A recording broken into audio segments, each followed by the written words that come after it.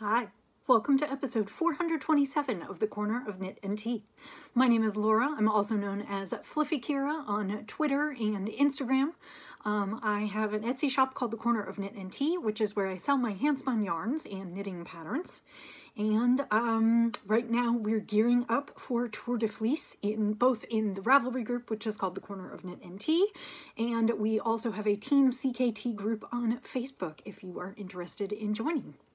So hi, how are you? I hope that you are doing well. It is Monday, June 12th, and it has been a busy last week for me. I have gotten quite a bit done in terms of crafting, but we also had company Thursday, Friday, Saturday, and so I was out and about quite a bit and didn't get as much crafting done as I hoped I would, but I have lots and lots of things to show you today, so I don't think there will be any shortage of chatting about knitting and spinning. So I hope that you're doing well. I am going to jump right in to what I'm talking about today. I don't have a lot of chitter chatter, but that's okay because I have plenty of things to show you. So today I am drinking London tea, a little throwback to when I went to London in 2019. And this is the Tea House, which is a tea shop in Covent Gardens, and it was lovely.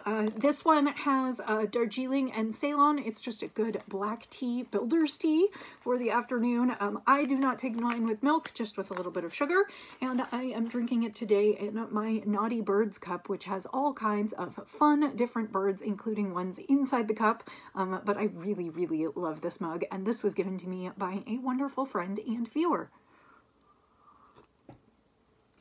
That's hot.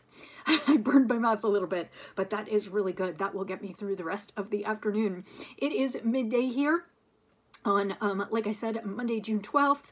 We had some rain over the weekend, so now it is a little bit cooler, but it is sunny today, and I am rocking my, why am I blinking on the name of this? It is a, I'm just blinking on everything, and I did not knit it. It is a Soldatna crop, and it was knit by my friend Anna in Knit Group, and when she got done, she decided that the pink color was not her, so she gave it to me, and it is pink and blue, and I absolutely love it. This is by Caitlin Hunter, and the pattern is available in a variety of sizes. It is a cropped tee and a little oversized, so it's super comfy. I'm enjoying it today, and let's get going with the knits.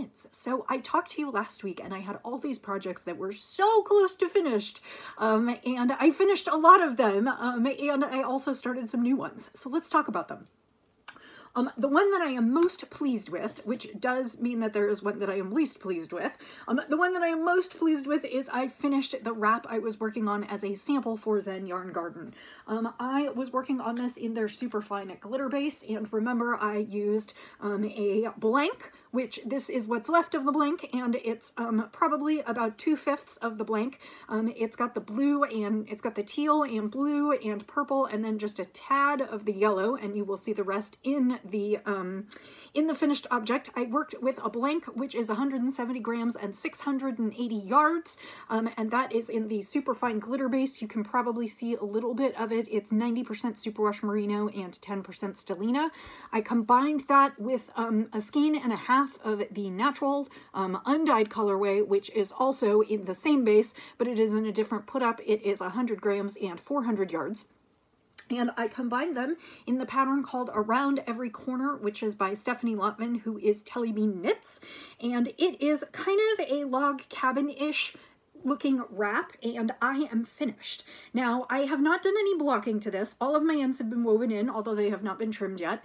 I think what I'm probably going to do is just do a simple steam block, and that is because I think it will keep the squishy garter stitch on this wrap really, really lovely and cozy. But it is a wonderfully sized wrap. It is definitely my wingspan. It ended up pretty large, but here is how the gradient works through. So as you can see, you have those strips that are starting sort of sequentially after each other, and I just worked those through till I got through a chunk of my gradient. We wanted to make it bigger.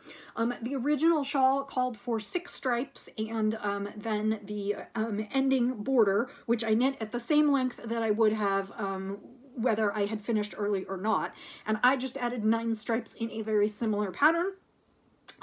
You will need to purchase the pattern to make this work, even if you want to make it bigger like I did, and I do have a few notes on my project page on Ravelry that I will be filling in with some final stitch counts, and that will enable you, if you purchase the pattern, to then also make the modifications that I did. I'm trying not to give anything away from the pattern because of course it is her pattern, but it is fairly easy to just continue in the manner in which you had been knitting and add a few extra stripes. So that is where I'm at with that one. It came out beautifully. Like I said, I'm going to do a little bit of a steam block and then we'll do a photo shoot and I'll trim the ends, and this one will go off to the photographer and will eventually be a kit that you can purchase from Zen Yarn Garden. So I'm really, really pleased with that one. It's a big oversized squishy shawl. I might knit this again for myself. At this point, I don't wear shawls that much, but it is just a big garter squish, and it would be so lovely in the fall and winter when the days are cold. So that one ended up taking about, well, a skein and a half is 600 plus another 300 to 400, so right around 1,000 yards. The original pattern called for gradient mini skeins for each of the stripes, so if you have those in your stash, you could totally do that. And then, like I said, there's just a little bit of sparkle on this. I think the word I used last time is not obnoxiously sparkly. It really isn't. It just has a little bit of sparkle, and I think this would be really nice for a wrap, even for the evening. So yeah, so that is finished. I did also finish a second project, although I'm not sure it's 100% finished. So let's talk about this. You know that I had started a couple weekends ago when I was on my own. I had started knitting a linen tee, and I chose the SD pattern, which is by Justina Lorkowska, who's Letty's Knits on Instagram, and the SD is E-S-T-E. I don't know if that's exactly how it's pronounced, but that's how I've been pronouncing it. And I knit it with my friend Christine's bamboo linen blend, which is Treasure Goddess yarns. Her bamboo linen blend is 100 yards. I think it's a 50-50 bamboo and linen. 100 grams, 437 yards per skein. I used just under 2 skeins on this top, which I think is because I had some gauge differences because the top actually called for 1,000 yards, so I knitted in a little bit less. I finished it and I'm not 100% happy with it. So, this is the finished tee, and actually it looks pretty good when I look at it. So this is kind of a top down. It has the beginning, you work with kind of a contiguous set in sleeve method where you're adding, you're working in the round and you are creating some increases for the sleeves, but you are also working on this beautiful lace pattern, which ends up falling kind of as shoulder panels. And then you work back and forth for a little bit and then join together in the round and knit the rest of the body down, and then do a 1x1 ribbing, and then you pick up and do the rest of your ribbing. You have a 1x1 around the neckline and then a 1x1 around the sleeves. So what I will say is I'm not 100% happy with the fit of this sweater.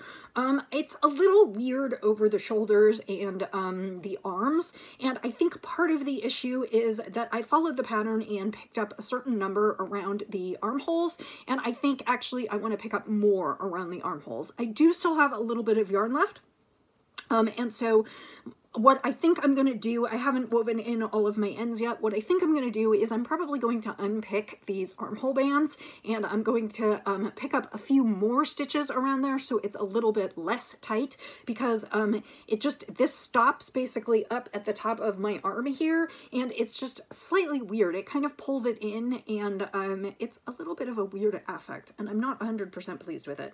So I think that might be my project for this coming weekend. I wasn't around much this past weekend, so I didn't sit down and do it, but I think I'm going to do that, and hopefully I will like the fit better on that. The pattern itself was easy to knit. I just, I don't know, something about it. It also just could be that it is a style of top that is not terribly flattering on me. I tend to be a little bit broad up at the top. And this is kind of boxy, and also I'm not sure it's the perfect color for my complexion. So something about this is not sitting quite right, and I'm gonna make a few more modifications and hopefully find something that will make me a little bit happier with it. And if for some reason I can't, then I will pass it along to someone else who will love it. I still love the fabric it's creating. I have another sweater quantity to create something else, so I'll probably just pick a different shape and think about casting on something else for myself. So, or I could actually rip this one out and then go ahead and find a little something else if I would like to. I'm just looking at, it looks like one of the ends I wove in was not perfect here. So yeah, so this is still a work in progress a little bit because I want to make a few more tweaks to it to see if I can make it suit myself better. However, I will say that it is not terribly sheer. I put it on with a flesh toned bra and it was not super sheer. So I think I can wear it without a cami, although I could wear it with a cami or over a dress if I so wanted to. So again, that is the SD top, and I don't think it's problems with the pattern. I do think it's just, it might not be quite the right top for me, or quite the right fit, or I might not have knit it quite right. So I do want to spend a little more time experimenting with that. So that pretty much means that I, between these two and the, what did I show you last week? Oh, the sweater for Roxy. I pretty much cast off almost everything on my needles, which was kind of exciting. So I have started a few new things and I still have a few more things to start, but I wanted to show you two things that I cast on, and one of them is actually already half finished. So a while ago, I showed you a skein of green yarn. As you know, I am trying to work on knit socks for charity, and I decided to do sort of a knit the rainbow. And so I am on green in my rainbow, and the skein that I am currently using is a skein from Shirsty Cat Designs. So that is the label, and I purchased this at Plyaway here, which was mid-April, which is already 2 months ago. Woof! So Shirsty Cat's designed, dyed by Kelly Straub. This is her 100%, well, so this is BFL DK, which is 100% superwash Blueface Leicester, 246 yards to 100 grams. And I wound the cake up, and it is, sorry, the colorway, which I meant to tell you, is called Heart of the Forest. And it is greens and turquoises and a little bit of yellow, and it is really, I mean, I guess it's sort of variegated, but it's kind of semi-solid. It's like all in the same color family. So I'm not really sure what to call this because it doesn't necessarily read as a total variegated yarn.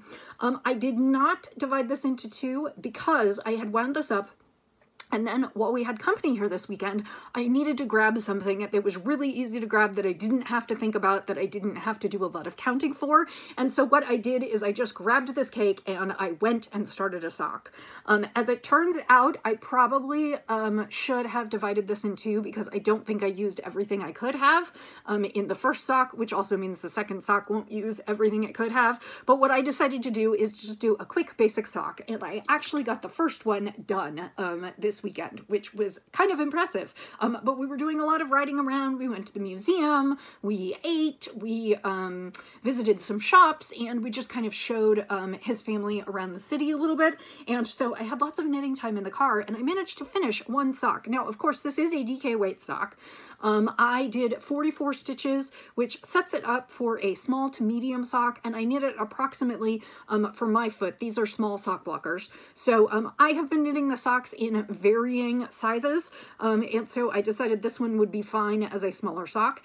If I had, so in the past I have been doing toe up socks. This one was a top down where I just cast on for my inch or so of ribbing at the top. I knit a few inches of cuff leg, and then went right into a slip stitch, heel flap, and gusset, and then down to a rounded toe.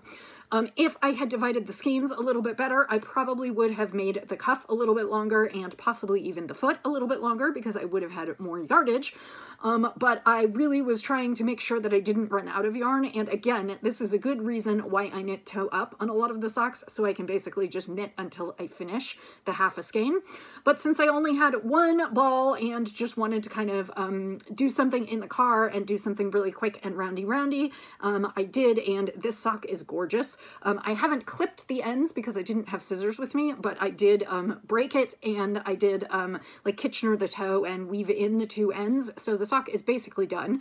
And then I have about 2/3 of the skein left, so I probably could have gone a little bit further, but I'm just going to go ahead and make the other sock to match, and then my green pair of socks will be done. I don't know if this will get worked on this week. This wasn't really in the plans. This, again, was just something that I grabbed because I needed a quick roundy, something where I didn't have to really pay attention. So the deal is, I have knit so many top-down vanilla socks that I pretty much have to count to cast on, and then I count a little bit in the heel when I figure out how long to make the heel flap, but then and then I'm counting as I'm decreasing the gusset stitches, just making sure that I'm getting back to my right total. But I can do this without any notes, without much thinking about it at all. So this is just a really easy pattern for me to take along with me anywhere I go. So that is my green sock progress. I'm really pleased with that. Hopefully maybe I'll finish the second one before the end of the month. I still have blue and purple to go, and I would like to be able to send these off in September or October. So I don't know if I'll do Roy G. Biv or if I'll just do 6 rainbow pairs or precisely what I'll do, but I'm excited to be back on the rainbow sock train. So the final thing that I cast on this week, let me just put this away in my project bag. The final thing that I cast on this week was a sweater for myself. And this was kind of a last minute, oh, I want to do what everybody else is doing, FOMO, you know, fear of missing out, cast on. A bunch of folks in my knitting group decided that they wanted to go ahead and make a Weekender sweater. Weekender being a pattern by Andrea Mallory Knits. Andrea Mallory, who is Drea Renee Knits, and it is a pattern available on Ravelry and Andrea Mallory's website. And it is a fairly simple pullover done in reverse stockinette with a few detail stitches and some ribbing. Excuse me, it's intended to be sort of sweatshirt-like. It's drop shoulder sleeves, very little shaping, and really kind of a blank canvas for whatever you want to do with it. And I have friends who are knitting it in commercial yarns, but I thought, gosh, wouldn't it be fun to use some handspun? Because I've seen a couple handspun Weekenders, and they're really pretty, and the thing about it is that the details are such that it doesn't really detract from the pattern itself or the handspun, because handspun can be very busy. So last night was the first time I had time to cast on, and I'm really, really pleased with my progress. I worked on this for about 3 or 4 hours last night, and it is kind of an Aran weight yarn. The pattern was originally designed for Brooklyn Tweed Shelter, which is kind of a worsted Aran weight. And I'm not getting exact gauge in the pattern, so I'm knitting a size smaller than I normally would knit for myself. Well, technically 2 sizes smaller, but it's going to end up a size, the finished measurements will be a size smaller. And so the pattern starts, it is knit from the bottom up, and you start with a split rib hem, so you knit the ribbing separately, and then you join to work in the round. And this is what I have so far. I'm really pleased to show you this. So I have my front ribbing, I have my back ribbing, and then I have my knitting in the round. I probably have about between 2 and 3 inches so far. So this is my handspun. This was a patchwork kit that I got from Hello Yarn a while ago, and one braid of a fiber called Sour, which was in her shop. They are a variety of merinos and Falklands and Corriedales. I don't remember all the details. I'd have to go back and look. And it's just a wide variety of colors. So I am working from the first little ball, which was kind of the last bits that I plied together. And you can see it's got golds and reds, and there are some pinks in there and oranges and a little bit of kind of blue and yellow, and there was some purple in there, and there are all kinds of things in these skeins because it's just bits and bobs of a lot of different fibers. So I have more purple in here. I have some sections where I've got some turquoise in there, some turquoise with some dark colors. I've got more red. I've just got a whole bunch of colors, and I think this is going to be super, super fun and kind of patchworky and all the different colors, and I'm really, really excited about this. So I haven't wound these two up. These are each approximately 8 ounces. This was just a little bit left over. I started with, well, I guess I have about 16 ounces. So all of this together is about 16 ounces because I had like a pound of patchwork and then I added one more braid. So that's, oh no, so it's closer to 20 ounces. Okay, so these are probably each 8 ounces, and then this last one was probably about 4 ounces. It was just the leftovers, and I'm really pleased with what I have so far. I am going to be following the lengths for the medium size, but I am knitting what basically amounts to the extra small size, and will end up with the small size. The reason I am doing that, although I'm going to have to look at this, I'm going to have to knit a little bit more and then measure to make sure I'm on. This is based on a gauge swatch that I did do. I got about 4 stitches to the inch.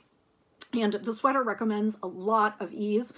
The actual sweater pattern recommends 10 inches of ease, and that's a little bit more than I would like to have in my sweater. So I am aiming for about 44-inch finished. I have a 38-inch bust, so that's going to give me 6 inches of ease, which is going to give it that relaxed kind of sweatshirt feel, but not make it too oversized. So I'm really excited about this. I plan to work on this more this week and in the next couple weeks, and so I'm so pleased. Every row is like a joy. Knitting with handspun is magic because it's like waiting for the colors to change and seeing what they are next. And I just think this is going to be super fun. Now, I did end up selecting a slightly different handspun than I think I may have showed you previously. And that's because this was a little bit heavier in weight than the one that I showed you previously. And I liked the colors better. The colors in the other handspun that I showed you excuse me, sip of tea. The colors in the handspun that I showed you previously were red and purple and kind of a limey green. And it's not that I don't like them, but they are close to another sweater that I have. So I picked this one because I don't really have these colors in a sweater yet. And so I really wanted to see what they would look like. So that is my progress there. I do have another pair of socks to cast on. I showed you the gradient blank for those last week. That is where I'm doing 2 at a time. Magic looping toe up, and that is what I need to cast on. I just finished the Around Every Corner wrap yesterday, and so I'm going to start the new pair of socks this evening, which is also why the green socks may not get a lot of love this week. But so my 2 main projects are this sweater and the socks. So, one more quick sip of tea, and then I'll talk to you briefly about spinning. I don't have a ton to show you, and then I will get you out of here. So, because I basically don't have a lot to show you for spinning because I am still working on the same braid, and that is the Montana Corriedale from Apothecary Luxury Fibers, which I got at Playaway as well, and it's in teals and blues and grays. And this is the first bobbin that's done. This is 2 ounces of fiber. I have 1 ounce of fiber on a bobbin, and then I have approximately another ounce or a little bit over an ounce to spin. And I'll be honest, last night I didn't spin much because I really, really wanted to get into the knitting and cast on. And I know that pretty soon I'm going to be doing nothing but spinning for the first 3 weeks of July, so I just decided to focus my efforts on knitting this past week. So I still have a ways to go on that braid, and I'll be working on that, but I decided to pull something else out of the stash that I wanted to spin just to show you. And this is a braid from Kumasi, who has been on Etsy. Kumasi is K-O-O-M-A-S-E-E, and they have been on Etsy, but they are just about to launch their own website, or they may have just launched their own website, and they are an artist out of San Francisco, and they do beautiful dye work. I have spun quite a few braids from them. And this one I got a while ago, and generally I tend towards more colorful braids, but every so often I really see a semi-solid braid that makes me go, ooh. And so this one, which is kind of orangey, reddy, coral-ish, it is called Happy Feet Harmonies, and it is a Falkland comb top. It is meant to be used, I believe, for sock yarn, and I am just really excited about spinning this one. It's going to be a really nice kind of semi-solid braid with a little bit of variegation. It's got oranges and, like I said, reds, and then just the barest hint of pink. It's going to be a little coral, I think, and I'm really into this color right now, which is too bad because it is not the best color against my face, as I proved with my Coral Reef linen pullover, but it is a really fun color, and so I'm going to be spinning this, and this will be ready to go into the shop. So I think that's about all I have for you this week. I hope that you are doing well, that you are enjoying your crafting. My husband is going out of town again this weekend, so I hope to get lots of knitting done. And I also hope to spend some time on my quilt. I would love to piece my quilt top. And so that is kind of a goal for this. My husband's leaving on Thursday and he'll be back on Monday. It is not a long weekend for me. I will still need to work Thursday, Friday, and Monday. But my hope is that I will have some time to get some quilting done and also some knitting and be able to show you lots of things next week. So I hope that you have a great week ahead, and I will say, as I always do, happy knitting, happy spinning, happy sipping, and I'll see you next time. Bye.